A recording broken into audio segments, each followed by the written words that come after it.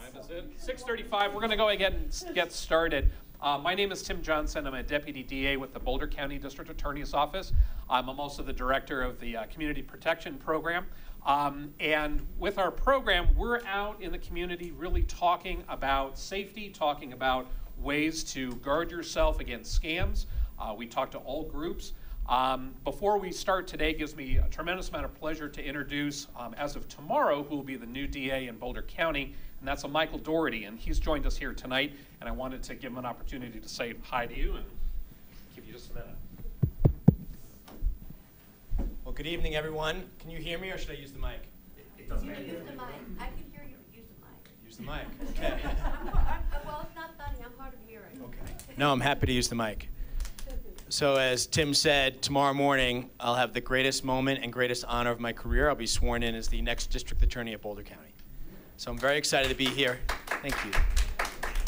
Thanks for being here tonight. Oh, well, thank you. I didn't want to miss it, and I had the privilege of sitting down with Tim today and talking about the important work this office has done. And it's become a model statewide in terms of our efforts to protect the community. You know, when I started as a prosecutor 20 years ago, I was at the Manhattan District Attorney's Office in New York City. I specialized in sex crimes, human trafficking, and homicide cases, and crime was at an all-time high. And so much of what we did was react. Crimes would be committed, and we reacted. And we tried to bring our best resources in response. But we could do better than that, and this office, with Tim's help and Liz's help, has done better by getting out in the community and helping you avoid becoming victims. And instead of being reactive, trying to talk about prevention and trying to talk about how we could protect ourselves and protect our family members from identity theft, consumer fraud, and these scams that plague all of us. My commitment to identity theft is perhaps best demonstrated by the fact that I married the head of the identity theft unit for the Manhattan DA's office, who's now the mother of our 10-year-old twins. Smart man. Thank you. And that's not her only strength, but yes, thank you. But if she was standing here right now, she would say that this is the most important area that we deal in, and she shares the passion that Tim and Liz bring to it. And I certainly do as well. And I've been prosecuting fraud cases and identity theft and consumer protection cases for the past 20 years. I was at the Manhattan DA's office. My last 3 years there, I was actually in charge of the day-to-day operations of the entire office of 1,300 people. But I moved out to Colorado. My wife and I made the decision to move out here to start up a wrongful conviction project to see if anybody was sitting in a Colorado State prison who was in fact innocent. And we came up here to start up that project. It was an incredible honor to be a part of that effort and to help exonerate people such as Robert Dewey, who had served 18 years in state prison for a murder he truly did not commit. And the DNA testing helped us identify and successfully prosecute the actual killer, a man named Douglas Thames. And from there, I was put in charge of the criminal justice section for the Attorney General's office. And they have a statewide consumer protection unit and focus. But we also have a responsibility at local district attorney's offices to get out and talk to the community and do everything we can to help protect our community members. In the last 5 years, I've been the second in command for the district attorney's office in Jefferson and Gilpin counties. And tomorrow, it'll be my great honor to become your district attorney. And this is such an important area for our office, and I'm going to maintain Stan Garnett's strong commitment to this with Tim's help and Liz's help. And I'll start by telling you a moment that I had today. I'm sitting in the conference room next to Stan's office. We're working on a bunch of things, and I get a cell phone call. I think it's 303. I said, oh, who could this be? It's an exciting time in my life right now. There's a lot going on. And I answer, and I find out that I've been pre-approved for a loan that I did not apply for. And I'm on the do not call list. How many of you are on the do not call list? Doesn't work. Doesn't work, right? Doesn't work. We need to put real teeth back in that law. But in the meantime, what we need to do is have people from my office come out and talk to you about how to avoid being scammed. Because we have too many people in our community, particularly seniors, who are being ripped off by these scam artists. Another good example would be the IRS scams that I'm sure Tim will be talking about, where the IRS will call and say, we're putting a lien on your house unless you give a payment right now. And a lot of people fall for that. You won't, because you're here. But the people that do give up their life savings, give up their hard-fought earnings. And it's a scam. The IRS will never call you. Those are the scams that Tim and Liz have dedicated their time to becoming experts in, making sure you never become victims of. So as your district attorney, or as your next district attorney as of tomorrow morning, it's my great privilege to have Tim and Liz give this presentation to you tonight. Before I do that, if you have any questions about my background or my priorities, I'm happy to take those now before we jump into the scam presentation. All right, well, it's great meeting you all. I really appreciate it. I look forward to talking to you further. And without further ado, Tim. Thanks, Michael. All right, so the way things are going to kind of work tonight, I'm going to talk about a lot of the scams out there, a lot of the scams you've probably heard of and seen.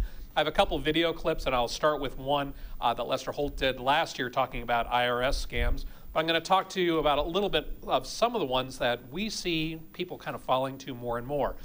Things such as what we call the Microsoft scan, where you get a call from Microsoft because there's a virus on your system that you didn't know about.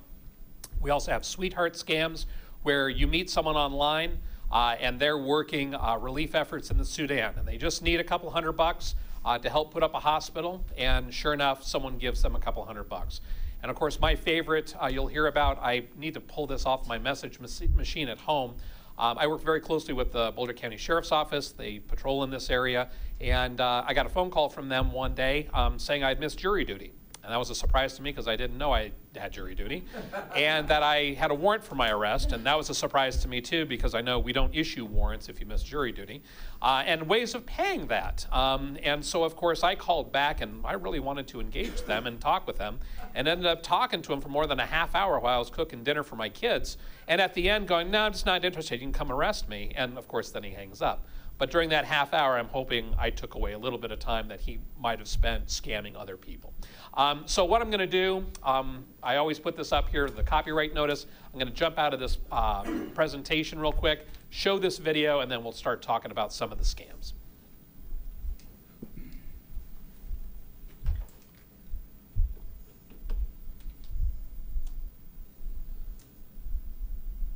Warning from the IRS and the FBI about a scam that thousands have fallen for. Phone calls demanding money for taxes you don't owe. It's so widespread, the IRS placed it on a list of so-called dirty dozen tax frauds for this year. NBC's Olivia Stearns met with one woman who can't escape these threatening phone calls. This call is an official final notice call from Internal Revenue Services. We have filed a lawsuit. So he's saying final notice, and we have filed a lawsuit. Yes, it's scary. That's the third call Gretchen Lindquist has gotten in just 3 weeks from someone pretending to be with the IRS and demanding money. It was very upsetting. And then this morning, again, one more time, from a different phone number. I'm starting to feel threatened by the repeat calls. Luckily, Gretchen, an IT analyst in Houston, is savvy enough to know these calls are bogus. 900,000 people have reported getting one of these calls, and the IRS estimates 5,000 have paid up. The concern is that we're just scratching the surface, that this is just the tip of the iceberg. And even anecdotally, knowing the people in this office have gotten calls like this, my father has gotten calls like this. U.S. Attorney Preet Bharara works to track down the people on the other end of the line. Last year, he sent the ringleader of a massive IRS call center fraud to jail for 14 years. How hard is it to catch these guys? It's sometimes very difficult because you have people who are not necessarily in the United States. You have shell companies that are being used. The IRS wants you to know it will never contact you for the first time by phone, demand credit card information, or threaten arrest. Gretchen and I decided to call one of the numbers back. Thank you for calling. Investigation team of IRS. How can I help you? You just called my friend and threatened her with a lawsuit, claiming to be a federal agency. It's a prank. Good boy. For Gretchen, though, it's no joke. I don't even want to answer the phone. I'm about to get my cellular phone number changed. Now, if you do get a call like this, the U.S. Attorney is asking that you please hang up the phone and report it to the FBI. You can do so right on their website or by phone. But Lester, remember, no matter what, the most important thing here is please do not give your Social Security number out over the phone. How about that reaction? It's a prank. It's a prank. Unbelievable. Hey, NBC News fans, thanks for checking out our YouTube channel. Subscribe by clicking on that button down here, and click on any of the videos over here to watch the latest interviews, show highlights, and digital exclusives. Phone scams right Thanks now for are so watching. common that I get them at work. I was telling folks while we're getting ready, all the county numbers start with a 441 extension. And I know just from working with the county as long as I have that when the number then starts with a 4 after that, that it's the Boulder Police Department that's calling. And I'll get numbers, calls periodically from them. So I just pick up the phone. Well, recently, within the last 6 months, at least once a week, I am told that I have won a cruise and just to stay on the line. And it's a pre-recorded call, not an actual person. But when they call in, they're spoofing that number to make it look like it's coming from inside the county number. And I don't know a way to get around it. I don't know how they have my number.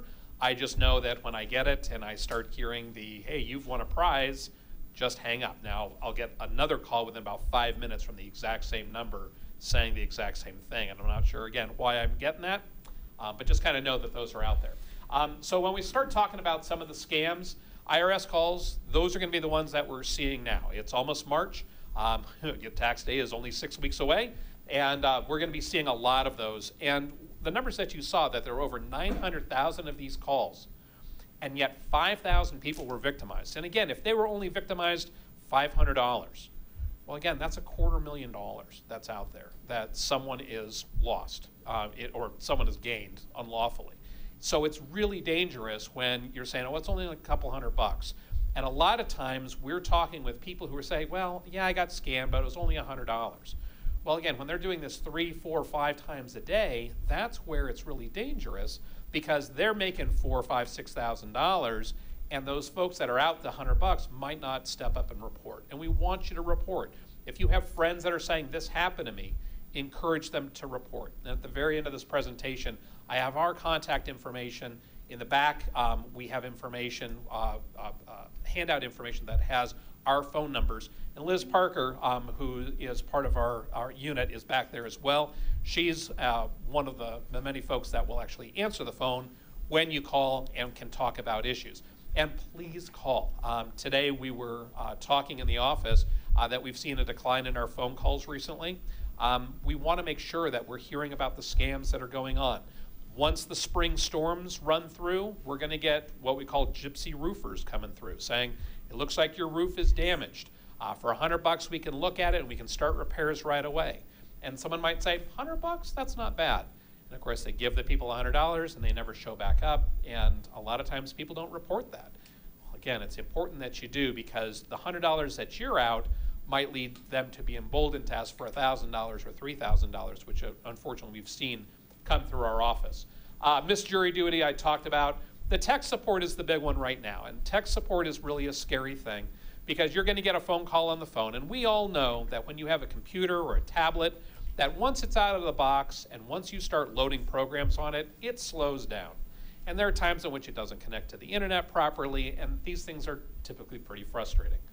And you're going to get this call that says, we're from Microsoft Tech Support, and we know that you have a problem with your computer. We can fix it. And so they'll talk about fixing it, and all you'll need to do is go onto your computer and go to a particular website and click on a particular link, and then put in your personal information, and they'll take control of your computer. They absolutely do. They take control of your computer and typically lock you out, and they will take all the sensitive information off of it. And they might say, in order to unlock this, you're going to have to pay us $200. That's something that we hear referred to as ransomware these days. Those are really dangerous calls because they sound very legitimate. And again, because folks have computer problems all the time, it's like, wow, how did they know? They didn't. It's a scammer that's actually calling you. A relative in trouble and danger. We see these quite a bit. This is when someone calls on the phone, you pick up the phone and say hello, and they say, do you know who this is?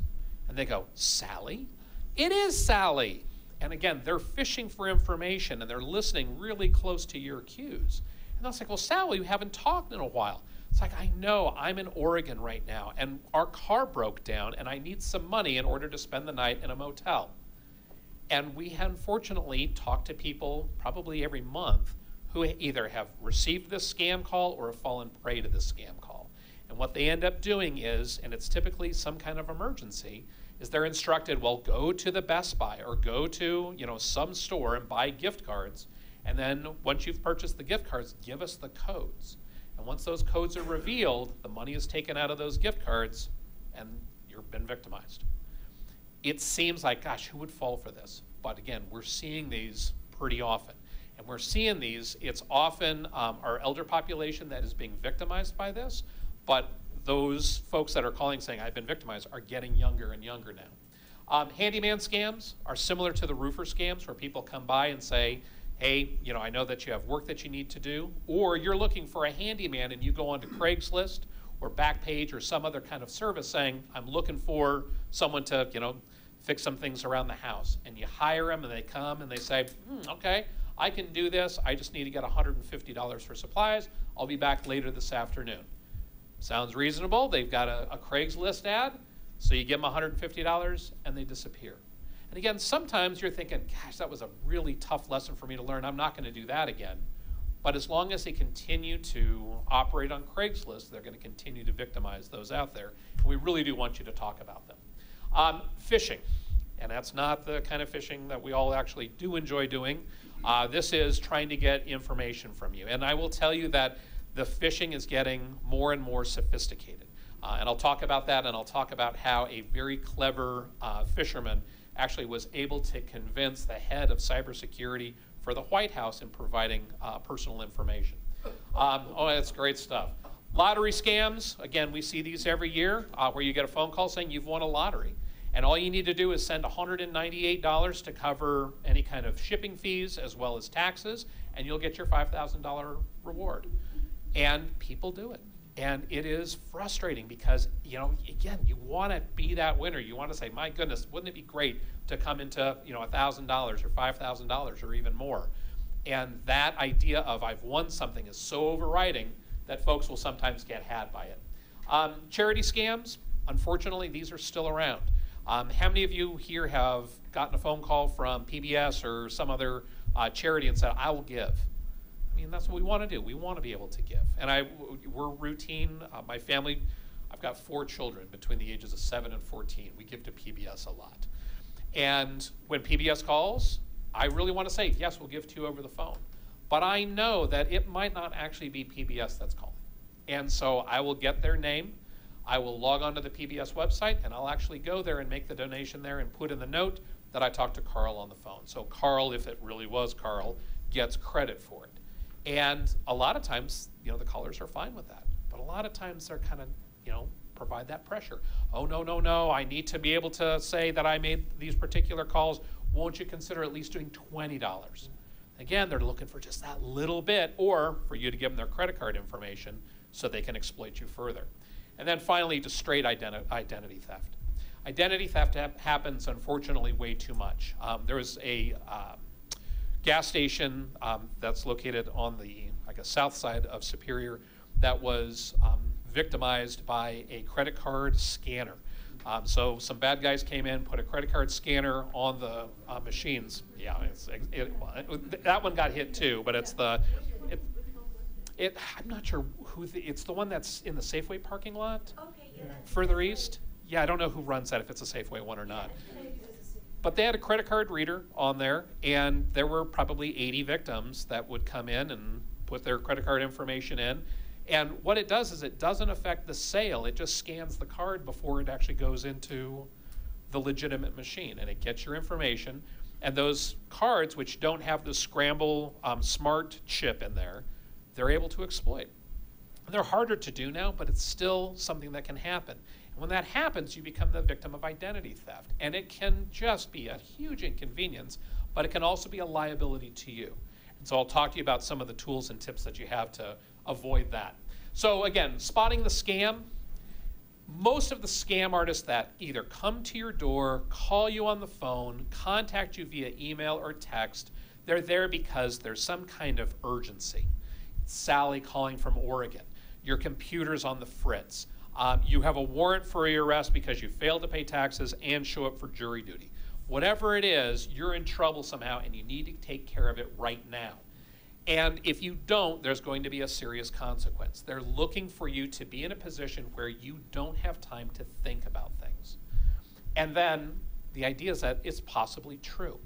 Sometimes the information, because again, when I got a call from the Boulder County Sheriff's Office saying I missed jury duty, well, it wasn't like it was something from the Teller County Sheriff's Office down near Colorado Springs calling me.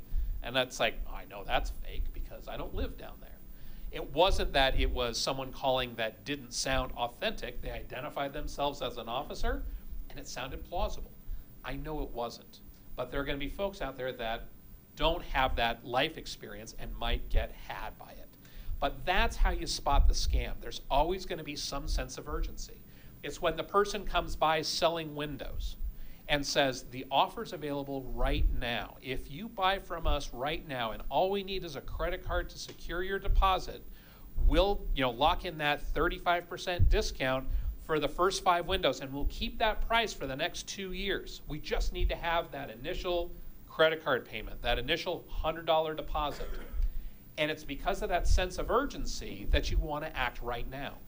Any legitimate business, any legitimate charity is going to want to take your money legitimately. And if you tell them, this sounds like a great deal. I want to do some investigation and I want to be able to call you guys back and actually talk to you more about it. Is that okay? And if they're like, sure, and they give you a card, take it, but don't call the number on that card. Go to the website that the company actually belongs to. So search it. Don't rely on the website that's provided. But if it's a window company, type in what you think it is. Go to that website and actually look it up and say, hey, someone came by, they were asking about these windows. Sometimes, and we have had circumstances where those door-to-door window salespeople who always seem to come through in the springtime, the legitimate ones, seem to be missing brochures. They'll leave the brochures at people's homes. Well, again, if I'm a smart scam artist and I know they're in a neighborhood, I'm just going to follow behind them and I'm going to pick a whole bunch of them up. And then I'm going to go through and I'm going to be the window salesperson from whichever company it is, and I might earn a few $100 the easy way. So the idea is, if you have to act immediately, put the brakes on. It could be a sales pitch, but it could be a scam. We want to make sure that you folks are safe with that. So again, this is the 2016 numbers. They haven't released 2017 numbers. You can get an idea as to the consumer complaints which are out there. Debt collection, imposter scams, identity theft, those are the top ones. It keeps going down, bank and lenders, auto-related complaints and the like, but the top complaints that we're seeing are the ones that we're seeing that wash over into the criminal area. Debt collection. So again, if you have someone calling saying, we were looking at your records, it looks like you had a loan from about 15 years ago for about $10,000, we're willing to settle for $100 or $1,500 or whatever else it is. Those are some of the scams that we are seeing. They're not legitimate, but again, is it plausible? Gosh, did I take out a loan? I don't think so, but I think I'm all paid up, but I'm worried because they said they're going to file a lawsuit against me. Is it worth just paying the $100 to have them go away? No, it's a scam. And so be very cautious of a lot of those. The imposter scams, again, are the ones that I've been talking about. Skip this just so we can talk a little bit more. To give you an idea on the losses.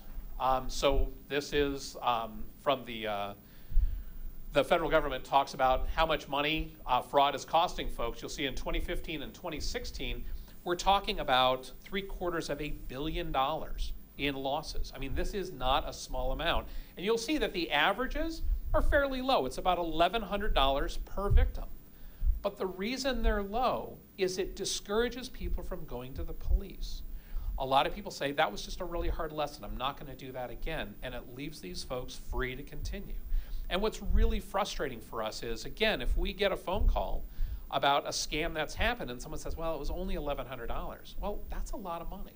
And we want to make sure that we are putting proper resources from law enforcement and our division, in our community protection division, to actually do something. Yeah. Oh. All right. Sweet. That's pretty cool. I like that. I'm going to turn that off. Go ahead. What is that? What you said, the Safeway gas station in Superior? Is that why they changed their? I'm just curious. When did that happen? When? Yeah. I can't remember. Isn't that terrible to say? We get them periodically throughout the county. And I just know whenever I come to a particular town, I look to say, hey, did we have one here? And we did. I just can't remember exactly when it was. But I want to say it was excess of a year ago. And again, when you go to the gas stations, oftentimes you know that there's some kind of tampering because in order to attach the device solidly, they actually have to open up the panel. And so you'll see there's often a piece of red tape that is to seal that particular, the security box. If that's broken or looks like it's been loosened, that's a good idea that this is a particular machine you should not be using, and find another gas station to use. Yeah. Are those statistics, does that include identity theft? No, this is fully just fraudulent behavior that is done over the internet, phishing scams and the like. Identity theft is a totally different number, and it's well into the billions of dollars that are lost.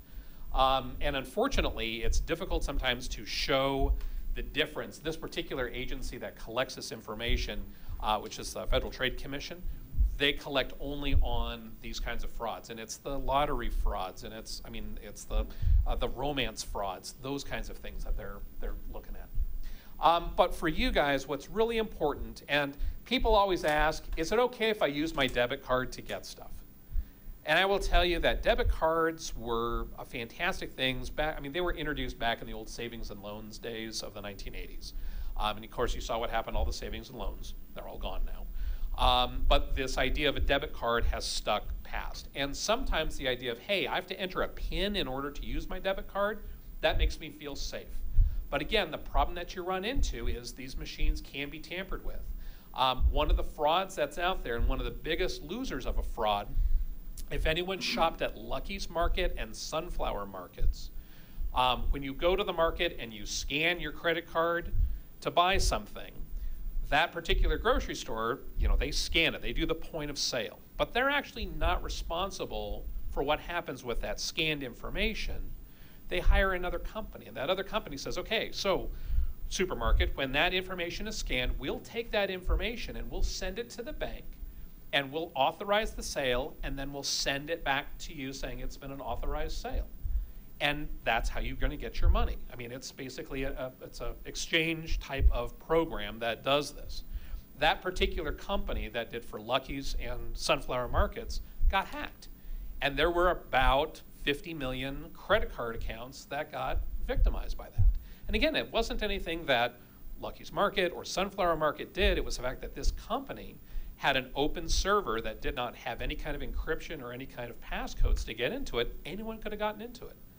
And now we have 50 million victims that are out there because of someone's error. With a debit card, that's really serious because, again, when you're entering that information, it captures that PIN. So on a debit card, between 0 and 2 days, so again, you have to be on top of things, you can limit your losses up to $50. If you wait up to 2 months, it's up to $500. And again, your bank could say, sorry, it's $250. And you're like, but I'm only out 100. It's like, I know, but you're responsible for up to $250 because you've signed this agreement with the bank. After 61 days, you get no reimbursement at all. That's it. And so it's really concerning that that's what's going to end up happening. With credit cards, again, up to 60 days out, they're going to basically forgive just about anything, and they'll reimburse. And depending on the credit card company that you go with, a lot of them will say, we protect 100% against fraudulent purchases. So it's really smart to actually look at the credit card. I know a lot of people get credit cards because of the travel stuff, or I get points, and so I get this check at the end of the month that's kind of nice. Don't look at that. Look at what services they're going to provide to protect your identity and protect your safety, because it's not a question of, is my credit card information going to get stolen out there? It's a question of when it's going to get stolen out there. Do not call registry I put up here just so if you don't have it, get on it. And you might say, it doesn't work. And I'm frustrated because it oftentimes doesn't work. But what I do know is legitimate companies, it's pretty good. Because I can make a complaint to the FCC and the FTC, and I'll say, hey, listen, I keep getting calls from Sears, and I've told them not to call me. And I know darn well that those calls from Sears are going to stop. Now, the fraudulent ones, they're going to continue. And it doesn't count if it is a charity, and it doesn't count if it's something political. So again, we donate at ARC over in Louisville all the time. I get phone calls from them every freaking day. And it's a pain, and I know it's like they're a good company. It's like, really, I've got 4 kids, but they're not outgrowing their clothes that fast. Give me about a month, and then I'll get you some more clothes. So just be really cautious with that. But again, sign up for it because it does still work for larger companies. The scam stuff is the thing that's really frustrating. Internet safety. And kind of talking about this, the big question that everyone asks is it safe to be on the internet? I basically liken being on the internet to swimming in the ocean. It's a heck of a lot of fun. It's, the things that you see out there are amazing, but you never know if there's going to be a predator lurking nearby. And again, when you jump in, you never know what's underneath you. That being said, these simple rules will really help protect you. First one, I stop before I download. Okay, so my parents went on a trip that was like this once-in-a-lifetime trip to Iceland. And my parents are very frugal. And when they went out there, I knew darn well that they were going to be totally out of communication because they were not going to pay for an international phone plan, and they sure weren't going to pay for any internet, so I'm not going to hear from them for like 2 weeks. And about 4 days in, I get an email, and the email says, we just saw this, take a look, and there's a link. And the link is something called a tiny URL, which is a way to shorten up a link. And of course, there's no way for me to see exactly what it is. And I'm like, oh, my parents, they fell to some scam and something's been hacked. And if as soon as I click on this, it's gonna release some kind of malware into my system and it's gonna be bad. Because that's me as a law enforcement officer thinking, bad about everything.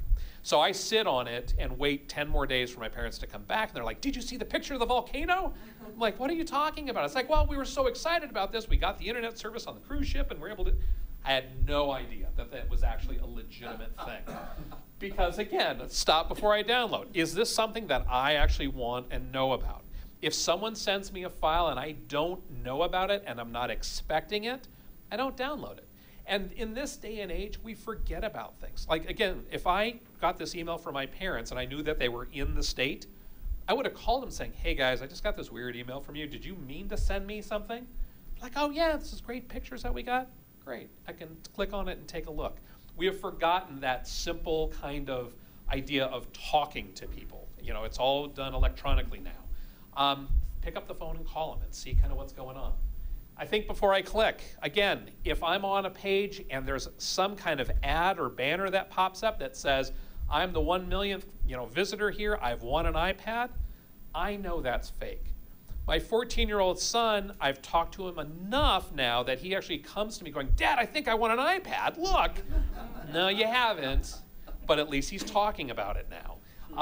So again, think about anything before you click. If you're on the website for Amazon, and in the description of an item that you're interested in, it leads you off the Amazon site, know that you're swimming in the ocean at that point. You gotta think before you click. It could take you to a totally legitimate site, or it could take you to a really bad site.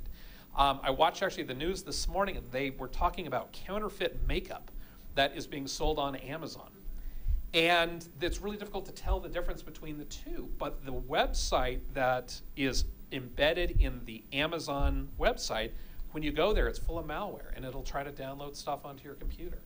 I don't think Amazon knew about it because they are a pretty reputable company, but even they can be kind of had by this.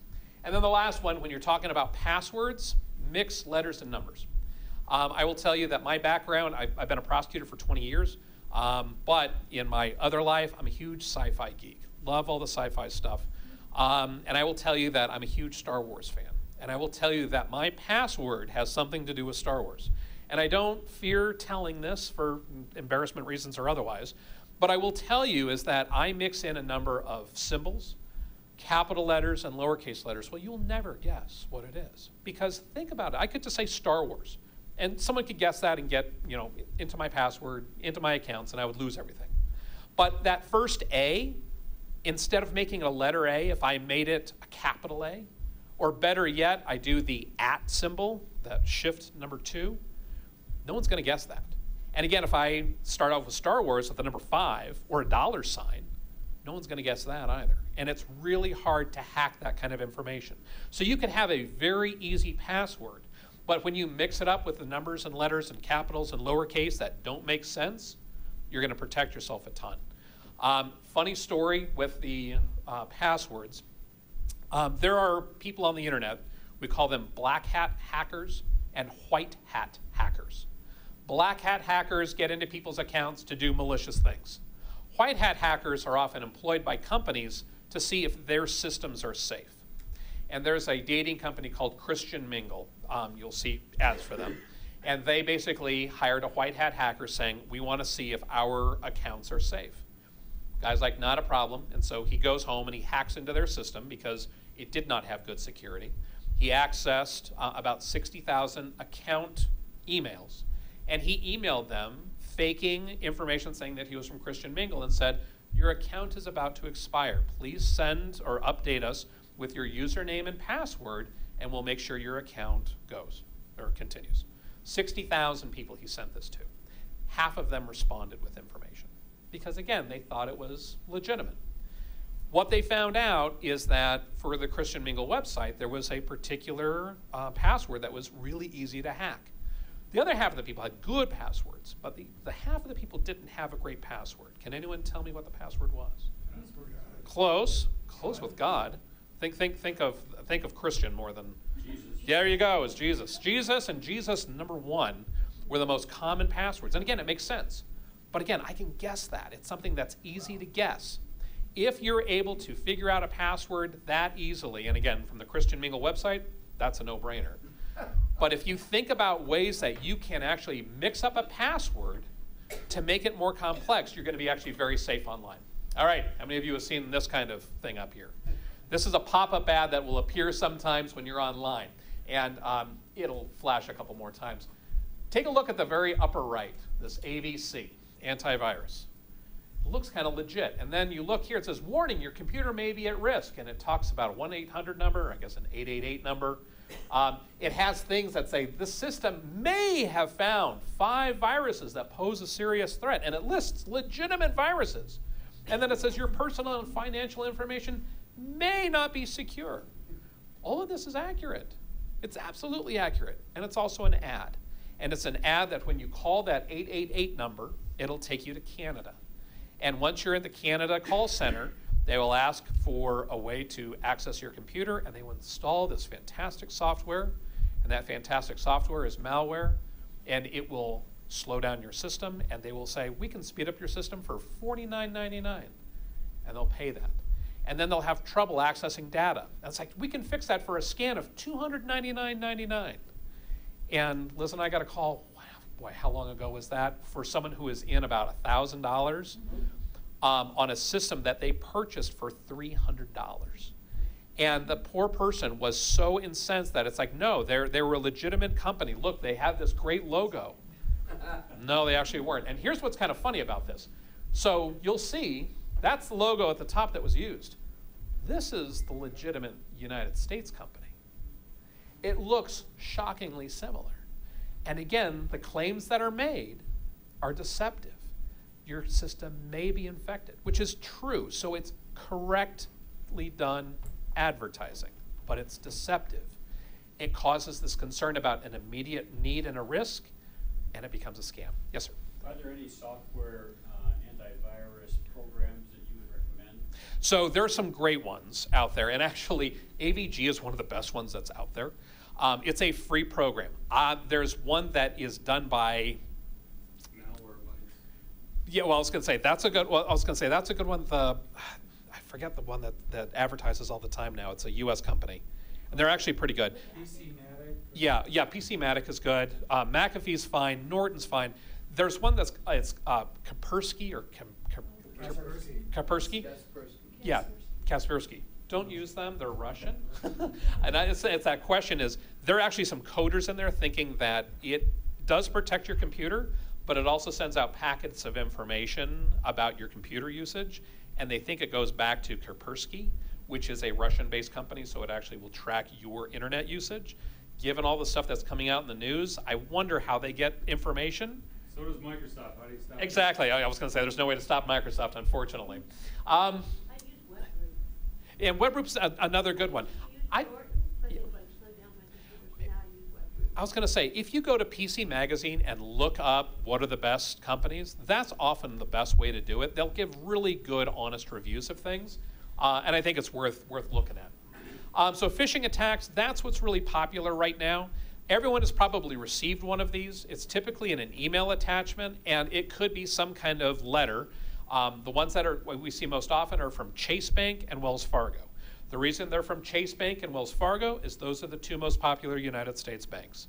And so by sending this blindly to a whole bunch of people, they're hoping, oh my gosh, my Chase account is about to be closed. It's asking me for my social security number, my account number, and the name that's listed on the account, and they'll make sure my account stays open. They sent it to me, it must be legit. It's not. No legitimate company is going to ask you for account information, user information, social security number, and the like. But unfortunately, it looks realistic. Now, the good news with a lot of the phishing is they are from overseas, and we see a lot of grammatical errors and a lot of language errors in them. So sometimes they're easier to find. Unfortunately, now we're getting something called spear phishing.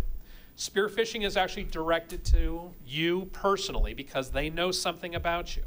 And you might ask the question, well, how in the world would they know anything about me? Well, again, everything that you do online, you can basically track. I've done searches for people online that are witnesses in cases trying to find them, and I found their bridal accounts on Amazon saying, this is what I want when I get married, because it's an open account and I can see it. And it's crazy that I can actually find this, but I can. In the recent elections, Colorado has become a key state in national elections. And because of that, someone out there every month purchases all of the voter records of everyone in the state of Colorado and publishes it online. And it's updated every month. It is honestly, again, if I'm looking to try to find a witness that's disappeared, trying to find a home address of someone, it's actually pretty darn accurate, but it scares me that it's out there. And in fact, if you look me up, and there are over 400 Tim Johnsons in Colorado, just so you know, so it is difficult to find me. But if you look and are actually able to find my entry, it has my name, it has my address, it has my home phone number, it has my age. It doesn't list my date of birth, but again, how many other places have I gone on where I've listed my date of birth? If someone knows my Facebook page, they'll say, hey, happy birthday, Tim, because you have a November birthday. I mean, how hard is it for someone to piece together information about me? It's not. And that's the really concerning thing is, how do I protect myself online? Because I didn't ask someone to sell my voter registration ID. I didn't ask them to look at that, but somehow they've got it. So what can I do to kind of protect myself? Well, again, with the phishing stuff, just know when it comes in, it's unsolicited. And it's going to be something which is much more focused on you. And these spear phishers typically know something about you.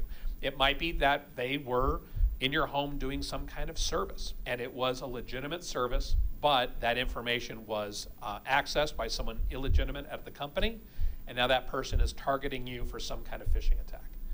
If they know things about you, you need to make sure that you're able to kind of block that.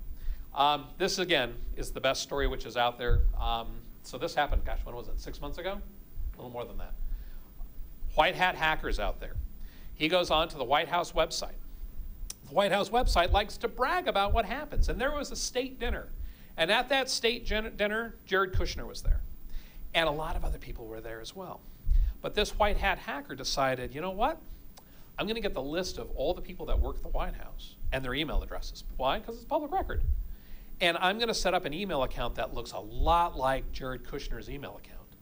And I'm going to start emailing folks and trying to get information. And so he basically emailed everyone in the Trump White House saying, hey, it was great seeing you at this dinner. It was fun talking to you. I haven't spoken to you in such a long time. Can you let me know what's the best way to reach you, and I can, we can hang out in the future. It's a typical Jared Kushner kind of thing to say.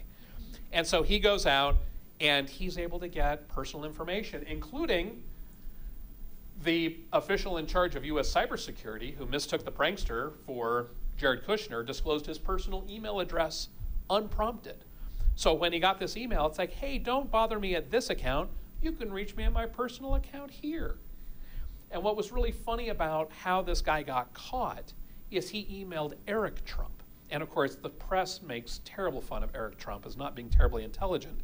But Eric Trump was the one that actually figured it out and called the FBI saying, I think that there's a hacker there.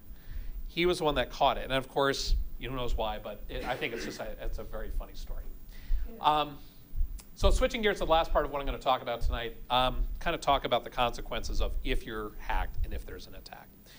So again, less than 6 months ago, Equifax basically came out and said, hey, we've been hacked. And there are 143 million accounts which have been compromised. Now, I have a Target red card because, again, I got 4 kids, and so I go to the Target just down the street here, and I shop. And Target got hacked, I don't know, 3, 4, 5 years ago. And when it got hacked, I got a letter from Target saying, hey, the card that you use with us, it got hacked. Here's a new card. We're going to offer to give you a year of monitoring by some company that's going to make sure that your personal information doesn't get out there. And they had 40 million people that were affected by this. So again, a lot of people, but nothing like Equifax had. And so when they sent this out, I'm like, that was a good way for them to do it. And the worst thing that happens is my credit card information from Target is what's at risk. And Target has took steps to fix that. Well, here's the problem with Equifax. Equifax doesn't give me a credit card. They're the receivers of information from all the people that I would have a loan with, where I pay my student loan, where I pay my mortgage. It has my bank account information because I opened up a bank account. It's got my credit card information, including my account numbers. And it keeps all this information, and that's what got hacked.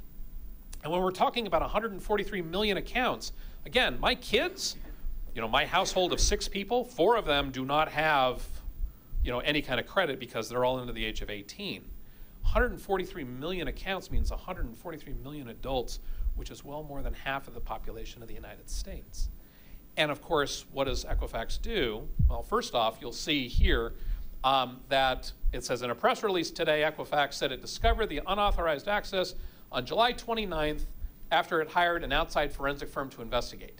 You'll see when it was reported. And so the big question that you have to ask is, what the heck happened in the almost 2 months? Well, I'll tell you that there's an investigation going on right now because a lot of the CEOs were selling stock options before this was announced and their stock started to plummet. And so that's a huge concern is, again, it seems to be their own skins more than anything else. What a surprise. Yeah, I know. So this particular information, when it came out, Equifax basically said, hey, let's send out a letter. And so anyone who is affected might have gotten a letter. And that letter says, if you send this back and sign it, we'll give you a year of free credit monitoring. And I think it was through LifeLock, but I'm not 100% certain.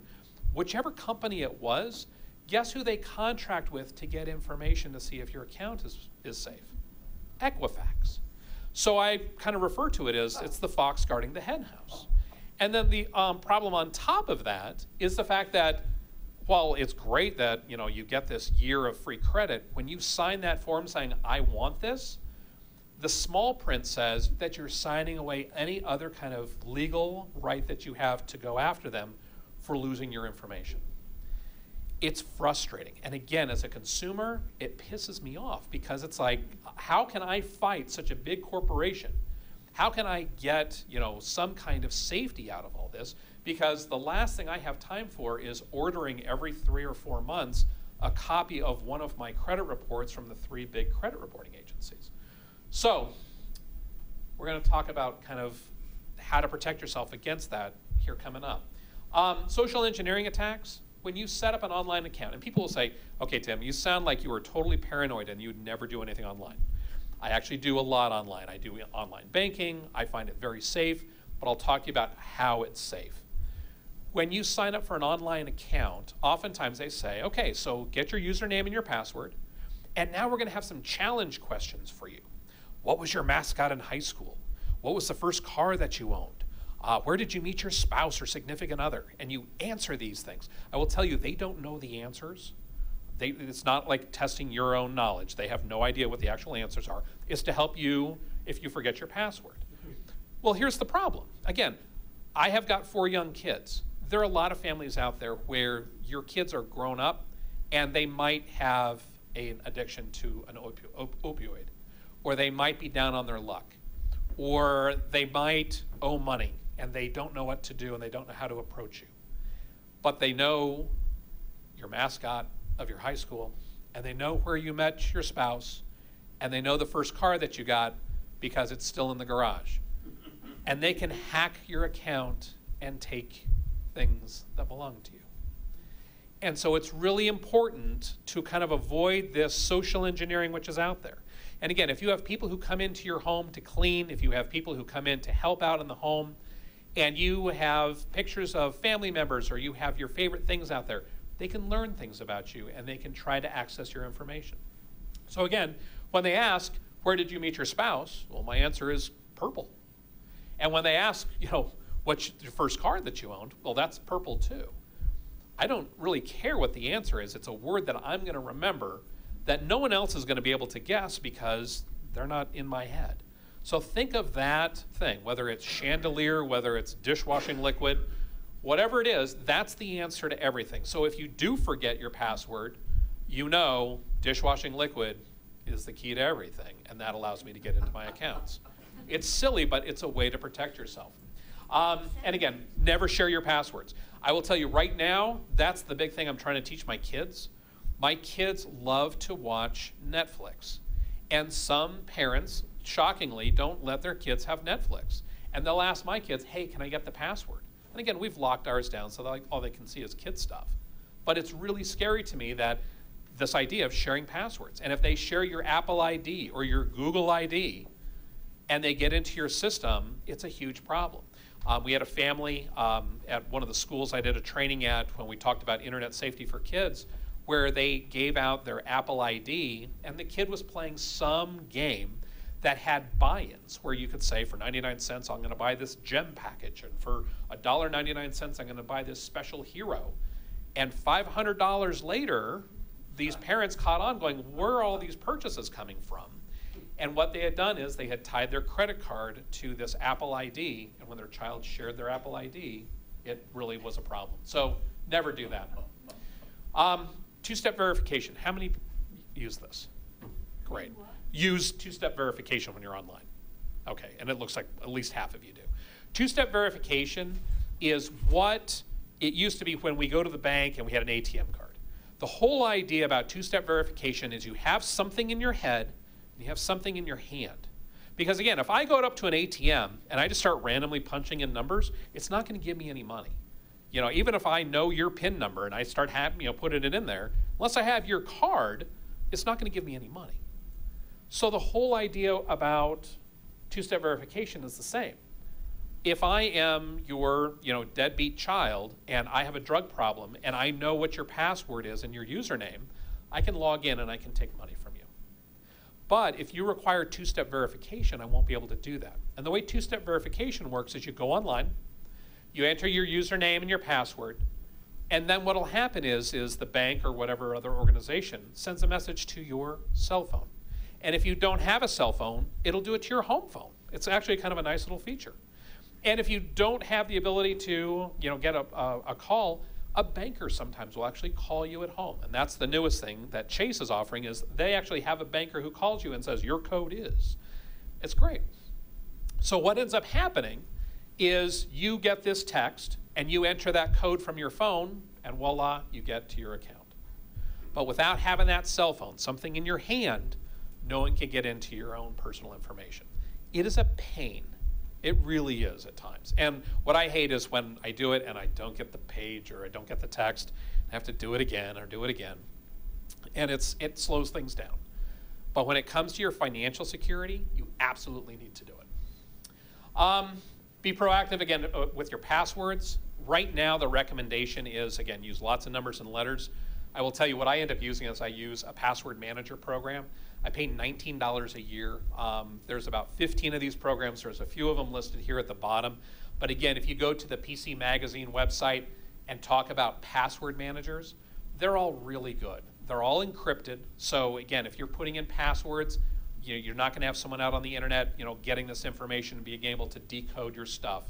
It allows you to have different passwords for each account. So again, if Wells Fargo gets broken into, and they get my password and my username, well, it's not going to affect my Chase account. It's not going to affect my First Bank account.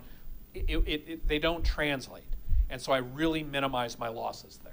Wait, so how does that work? It's like, so you go onto your Wells Fargo account, put in your login ID and password, but your password manager is encrypting that? Right. So what'll end up happening is the way it ends up working, and it's oftentimes on your phone, and that's the big concern, is that if I'm on my phone and I enter the information and I send it, if I do it through a password manager, the password manager encrypts the information from my phone to the endpoint, which is the router that it's going to.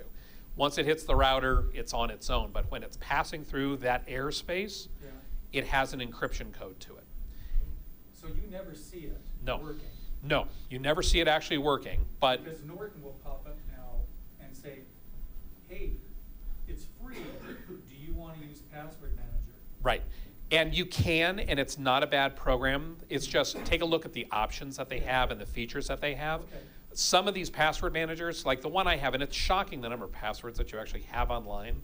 Because again, I have a New York Times account. I have, my bank accounts. I've got an account that, goes into, X, Y, and Z. And when you count it up, I have over 200 different accounts that I could have had passwords to. I got you beat. I got 1,000. Yeah, I'm sure. Yeah, right. Well, and then the concern is I get, I have this junk, email account that, if I'm going to buy something, I put it in my junk account. Well, if my junk account gets hacked, I don't want, that password and username to be used everywhere else. So that's going to have a different password and username than all my other accounts are. But I'm going to forget what it is. And so having that password manager is really helpful. So I have 1,000. I only know 2 of them. Yeah. The rest are random 12-character. And that's what's great is, you can do these random 12-character things. It's really a fantastic way to do it. Oh, I see. So the password manager will actually LastPass is a vault. that crazy. It's a vault that you log in. You know one password to get in, and unlocks all your passwords. Right. But yeah, you can make it different. Yes. One thing, I don't know if you're going to talk about this or not, but one thing, some of the apps on your cell phone, they won't let you log. They have this fingerprint thing. So you log in by your fingerprint, and nobody else has your fingerprint. Right, and then so the biomarker stuff, that is fantastic information. And now the new one is face recognition. So that's where a lot of these phones are going right now, and the devices, it'll actually do your face. What's interesting, and I haven't had a chance to test it yet because honestly I'm too cheap to buy the phones that do the face recognition, is if I had a picture of me and I held it in front, will it recognize me or won't it recognize me? I don't know. I'm sure they've figured out a way to avoid that, I would hope. But it's one of the things that I want to kind of test and see what's going on. Some of the some banks or brokerage firms, they are doing voice recognition. Yes, and the voice, and again, the software is and the technology is there. I always wonder, okay, if I'm sick, am I not going to be able to get into my account, or if something changes about me, am I not going to be able to get into my account? I don't know. But yeah, they're trying a lot of different things to try to increase. Yeah. That kind of safety and with if that's folks. the case, apparently the company you're trying to access will call you. Right, to see is it really you. Yeah, and again, it's another way to do that 2-factor or 2-step verification, and if they offer it, I take them up on it because the nice thing is if I sign up for that 2-step verification, and they mess up by not sending me the code or having someone call and not doing the right thing. Well, guess what? It's on them at that point, and actually my liability goes down, and they might actually owe me or have to refund me the information. Yeah. I thought I do 2-step verification, but that's like if they, if I haven't logged into something for a while, and they're like, we don't recognize this computer, and enter your email, we'll send you and then you send me the code or whatever, and then I log in. Right. And the reason it does that is after about 30 days, your IP address on your computer changes. And so it doesn't recognize it, and that's why you have to re-authenticate it each time. So it's actually, it's a good thing that it's doing. It's not, doing it for weird reasons, or it's that someone tried to get into your system. It actually does that naturally because of the way IP addresses are used here in the United States. Okay, but yeah, I don't think it's a bad thing. That's the only place I've noticed 2-step verification. I haven't noticed it if I log into the thing all the time. Right. Yeah. Yeah, it's not a big deal if you log in all the time. Last couple things I'll talk about, again, using disposable emails. So if you want to sign up for a coupon, if you want to sign up for a free offer, you're like, hey, they're giving away a cruise. Right now, the big thing, you can go online and you can get the Hamilton tickets that are all sold out. Sometimes they require an email address. Again, I'm not sure what they're going to do with that email address. Think about getting a junk email. And again, I've got 80, 90,000 emails in that account because I never use it. I don't want to look at all the crud that's sent there. But if I'm signing up and I need to get that email address there, I'm going to use one of those junk emails and just go in and search for the right thing. I have not won tickets yet, but I heard it is actually possible to do. And then be careful about fake applications. Right now on the Google Store and the Apple Store combined, there are 8 million applications you can buy. There is no way law enforcement can check these to say, is this legitimate or is this not legitimate? There's a lot of them out there. For example, if I go and I say, I want to get the Target app, well, there's like 6 Target apps. Which one is the right one? Well, that's the problem, is they might not be the right one.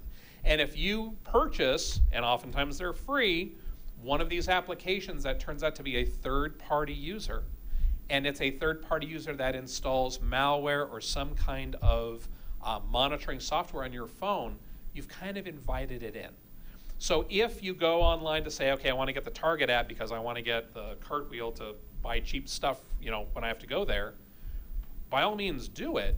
Go to the Target website and see what the symbol is for their application, or you can download it from there directly onto your phone. Don't necessarily go to the store and hope that it's the right one, because again, Google, the Google Play, as well as the Apple Store, they don't verify a lot of these. You can upload an application as long as it meets certain criteria, because again, they don't have the staffing to check every single application that's up there as well. It is really, you know, again, the wide open sea when it comes to those kinds of applications. So again, your initial response to fraud, we want you to make a report. Even though you might think, nothing's gonna happen. That's true in some cases, but it's also true that they can take steps and they can try to shut a lot of these places down. So again, the FTC has a website. So it's the Federal Trade Commission, and it's the Complaint Assistant. It is a legitimate website. You can go there and again report this, and this is often good for the folks that are out of state, things that you have coming in that you're thinking is from out of state. Contact the police, file a report. Sheriff's office here, they will take reports. Sometimes they'll say, there's nothing we can do, which might be very true, but the idea is that you want to make that police report, because when you noticed it on July 1st, and you made the report on July 2nd, and it happened on June 30th, when your bank says, I'm sorry, you didn't make a police report in the required 30 days, well, guess what? You've got a police report to prove that you did, and that, again, might force them to refund your money because of something that they did. So it's taking those necessary steps. Even if you're thinking, gosh, there's no way this is ever going to be solved, that's okay. Make the report. Yeah.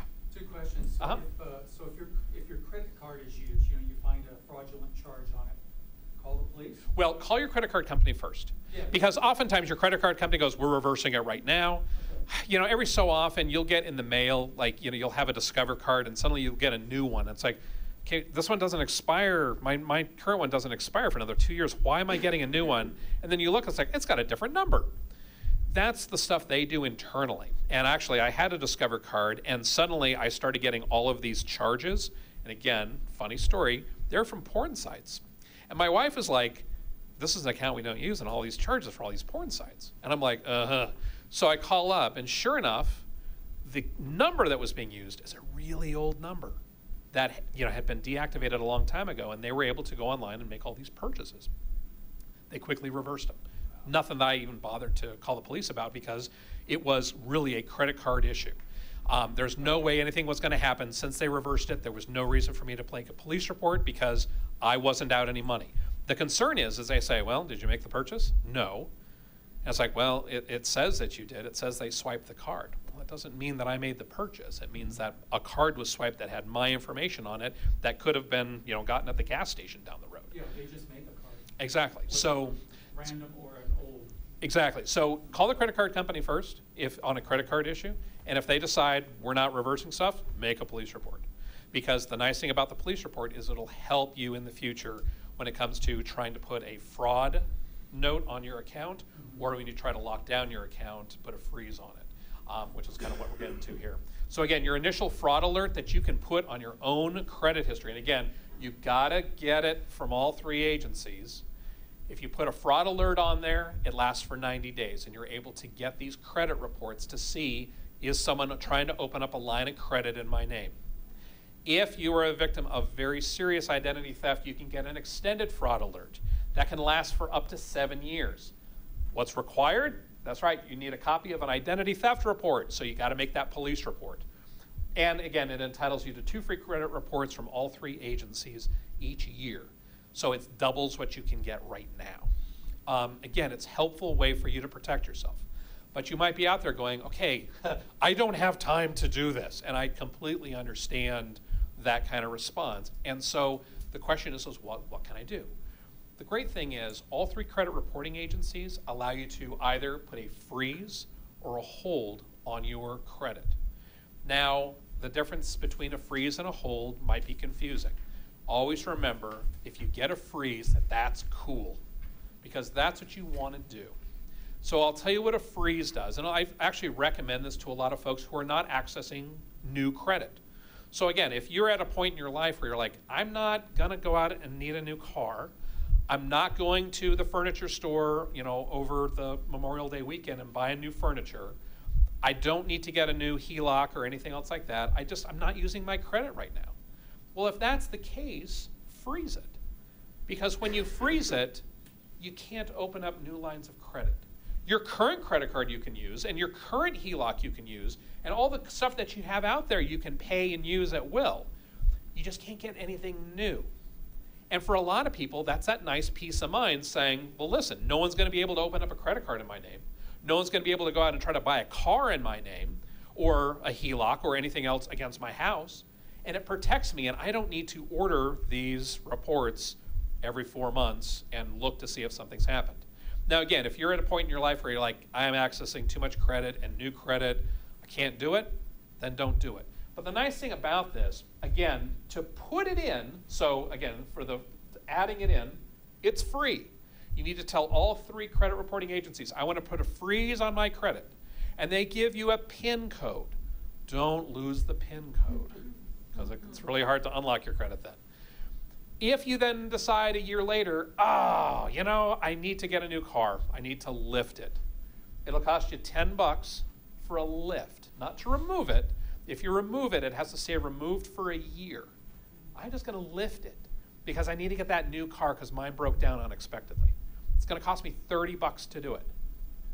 You might say, God, I don't wanna spend $30 because why don't I just keep my credit open? Well, think of all of those credit reporting agencies that are out there saying, we will guard your identity for $19.99 a month. Or you can upgrade it to $29.95 a month. Well, again, that's $360 a year. Why did you say 30? Oh, because each of the 3 credit reporting agencies will cost you $10. So that's why it's 30. Sorry, good question. It's a lot cheaper to do that. So again, if I'm not accessing credit, no one else needs to access my credit either. Yes, sir. I've done this, and I look at it as a 2-factor authentication for my credit. Yeah. Because nobody can apply for anything in my name. Exactly. And again, you can still get those free credit reports every year from folks, but you really don't need to. It's kind of a nice way to lock down, something that's really important to you, which is your credit history. Yeah. When you freeze your credit and you're looking for a job, because I know you check your credit, is that an issue or? It can be. Sometimes, well, again, if you're trying to get insurance, if you're trying to get a new job, if you're applying to live at a place, sometimes they'll run a credit history of you. Again, running a credit history is not applying for credit. Okay. So if they run a credit history, it shouldn't be a problem. And if it is, and I really want a place to live, I might spend the $30 to do it. But you're not applying for credit, you're just having a credit check done against you. So it should be okay. Is that the best place to go to? So this is just one of the places. So that's the TransUnion, but you'll have to go to Experian and you'll also have to go to Equifax. So all 3 credit reporting agencies, and we have a handout that tells you how to do it. So, and hopefully folks have picked these up, and if not, we can do it at the very end too. And I thought that Equifax, a federal government agency was leaning on Equifax to make lifting and then reinstituting free. And that's what they're trying to do, especially if you're a victim of identity theft. It is free. But because of their breach, they're trying to force them to do it as well. And then what constitutes victim of ID? When are you a victim of ID? If you've reported that you're a victim of identity theft and you have that police report in your hand saying, someone used my credit card, I made a report of it, you get to be in this category. Can a person, and I'm sure this is probably illegal, but can you... Don't make a false report. A police report that says, I was a victim of ID theft? There has to be, I can't see a Boulder County Sheriff's deputy coming out and being an expert on ID theft and will they just take my word for it, or do you need to show them something? You'll need to show them something that, like a copy of your credit card, statement that shows all these, charges being made that you didn't make. They'll ask to do that. So, So, but does that constitute ID theft? if someone is using your credit card without your authorization, Yeah. absolutely. Oh. Yeah, that's ID theft. Well, who hasn't had that happen? Right, right. But again, it's got to be something recent and that you're making a report for. So, yeah. So this is the reason why I'm here. I recently, last Tuesday, someone tried to pretend to be my husband, called the bank, tried to get our money. Mm-hmm. And so the bank's working with us. We closed the account. Good. We changed our credit cards. But how does that, I mean, should I be placing a police report on that and going through all this? Yes. Okay. It protects you.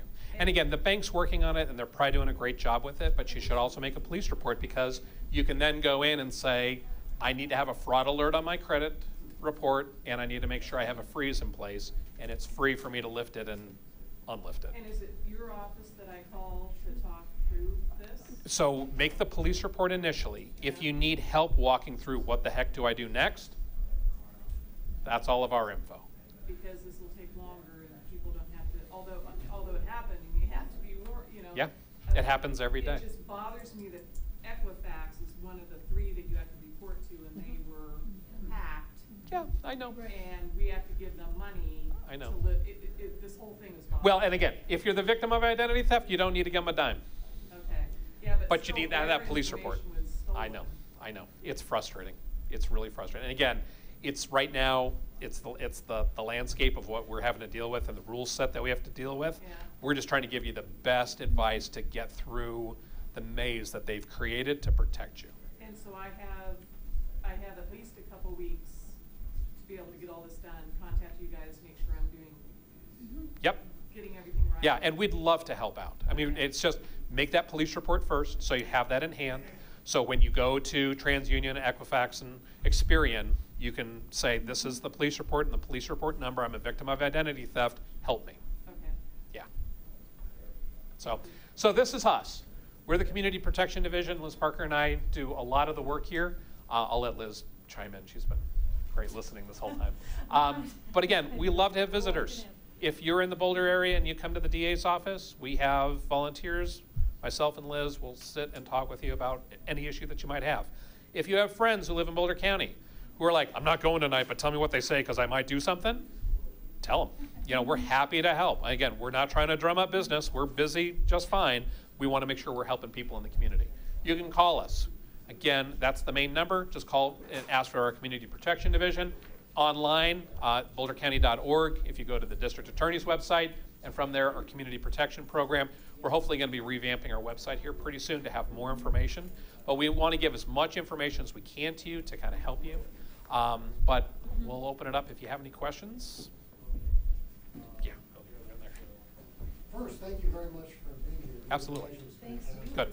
One of your very early slides, you mentioned Craigslist. Yes. Do you consider Craigslist a safe place to sell items, or is it just opening us up? It's the Wild West. You got to be careful because again, I'm selling, this piece of furniture and come out to my house and you can pick it up. Well, if I'm saying come out to my house and pick it up, and there's a burglar out there who says, hey, I know this guy's moving because he says moving soon, trying to get rid of furniture. Someone breaks into my house. I mean, you've just advertised that on Craigslist, unfortunately. So, and then we do on occasion have people who show up and are robbed. You know, if you go out to buy something, it's like, let's meet at this location and you can buy this item. They show up going, give me the money, and they don't have an item. That happens. So you just have to be very cautious when you use these kinds of things. Figure out a safe location. If you're worried about an exchange, go to the sheriff's office out here. Do the exchange there. And I will say, probably over the past 2 weeks, the majority of calls we've gotten are about Craigslist scams. Yeah.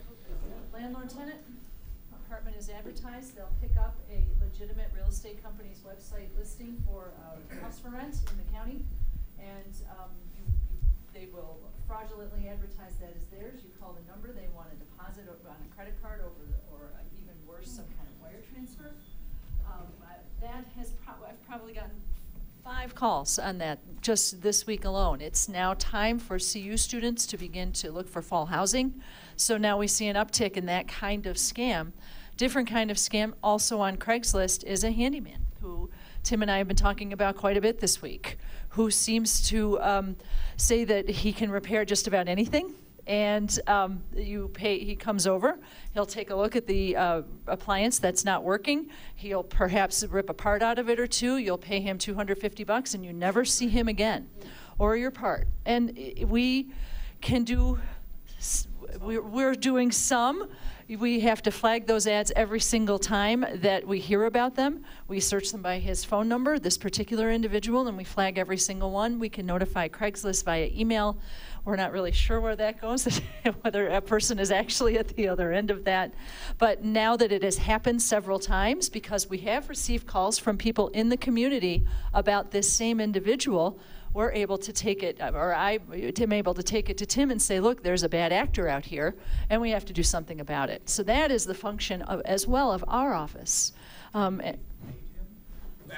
it's search warrants right now, so it's more, we see a pattern, and so we know it's criminal actions, and it's something which Craigslist will keep records of, and so we'll get IP addresses sometimes, and so hopefully we'll be able to get a location of this person and actually identify him and be able to arrest him. Yeah. Yeah. Yeah. My credit card has been hacked 4 times in the past 4 months. So, and the bank has been, they'll reverse it and everything. But should I make a police report? I mean, it's all been for like 50 cents at a Michigan, funky things like that. So. Yeah, exactly. and that's what's going on. Yeah. So again, as long as your bank is servicing, and as long as you're not having issues with them, you're okay. It's just when they suddenly say, nope, this is you, we know it's you, and you're like, oh no, I was not in Michigan. Yeah. That's something where you're going to need to make a police report. But what I would also do is hang on to all of those, the letters that you said this has been reversed, because you'll always get a letter that says the charge for 50 cents has been reversed. Hang on to those. I have a red folder at home where I put all of the, the alerts that I get if something is amiss, so I know I can go back to it and look at it later. I'm thinking about scanning it at some point, but I haven't gotten around to doing it yet. So, other questions or anything? Again, if you have questions after tonight, you know how to reach us. And even if something is just suspicious, give us a call. Email you can send to us without opening it. Don't open the attachment. You can forward it to us, and we will take a look. And we will. You don't have to wait until something's happened. In other words, if there's something suspicious, we want to take a look at that too. And it is our job to follow that up. I'm sorry. Go ahead. What I do when I get a suspicious. Thank you. I put my mouse over the link, and if it looks like something weird, it's like, bye-bye, you're going in my trash. Right. Good. All right. Well, thank you guys for coming out tonight. We know we went a little long, but please let us know if there's anything else we can do.